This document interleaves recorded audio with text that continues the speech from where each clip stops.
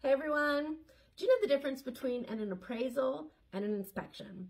Well, whether you're a buyer or a seller, it's something you really need to know. My name is Laurie Hodges and I'm with Homes by Hodges, and I'm going to go over that today. So once you're under contract for a home, the first thing that would be done would be the inspection. Sometimes you get 5 days to inspect, 7 days, 15 days used to be standard, but in this hot seller's market, rarely do you get 15 days anymore.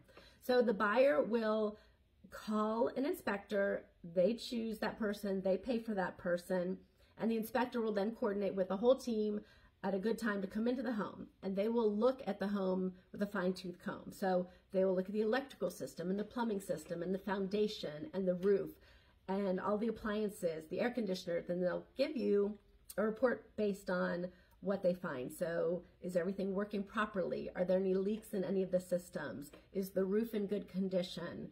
They'll also usually take a moisture meter and run it around windows and doors and behind water systems to make sure there's no moisture in the wall or mildew possibly that the buyer can't see. So that's always something to make sure you look for. And typically, the inspector's team will be there, the buyer will be there, the seller's agent will be there, and the buyer's agent will be there. It's kind of like a party. So bring a book, bring a drink, bring some work to do, because you're going to be there for a few hours while this inspector goes through the house. And you want them to do a good job, so you don't want this to be done in 45 minutes. Typically the seller is not there because that just makes it really awkward. So hopefully your seller doesn't show up for that. The next thing that's done is the appraisal. So once the inspection period's over and the buyer's moving forward with the home, the bank will then order the appraisal.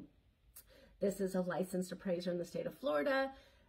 The cost of that typically is passed on to the buyer. So the buyer doesn't pay the appraiser directly, but the buyer will reimburse the bank either before the appraisal or at the closing table.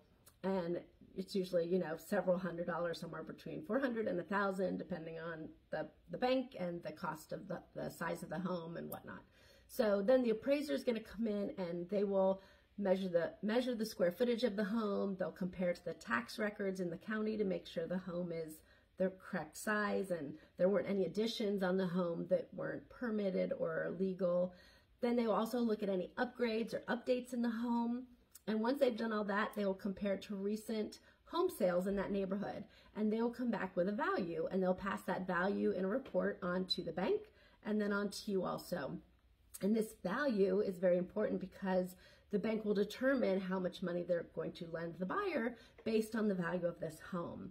So both of these things are really important, but they are very different. So if you have any questions about appraisals, inspections, buying or selling, we'd be happy to answer them here at Homes by Hodges. Again, this is Laurie Hodges. We are making realty dreams a reality. Hope you guys have a great day. Bye-bye.